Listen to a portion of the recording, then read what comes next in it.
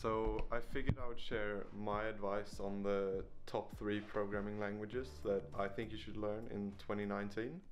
Alright, so let's get into it straight away. The first language that I think you should learn is Java.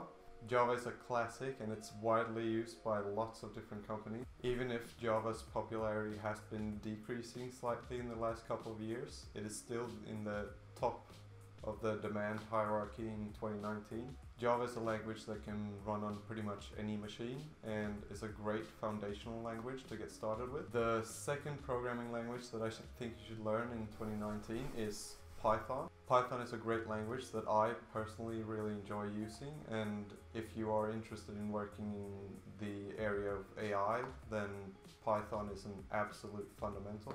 Python is also fairly popular for back-end development, so if that is an area that you want to get into, then Python is a great choice. Since its relatively recent increase in popularity, it is in high demand right now and there are lots of job opportunities for Python developers. The third language that I would suggest that you learn in 2019 is JavaScript. JavaScript, along with HTML and CSS, is basically the web developer's base toolkit. So if you want to get into web development, I highly suggest learning JavaScript. And in web development, the job opportunities are great. And as platforms like React Native are just getting better and better, my best guess is that the demand for JavaScript developers is only going to increase. Now, like I said at the start, I have a fourth recommendation that is a bit of an obscure language, but the 3 previously mentioned languages are my most solid recommendations because they have all been in the top of popularity among both developers and companies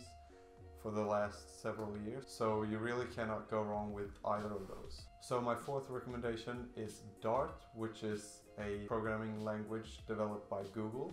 As far as I understand it, it's pretty much only used internally by Google and its employees. However, as you may or may not know, Google just launched their first version of a cross-platform framework for mobile development called Flutter. And as you may have guessed by now, the language that they chose to use in this framework is the Dart programming language. So if you're looking for a job in mobile development, then learning Dart and how the Flutter framework works is likely to be something that will make you stand out a bit.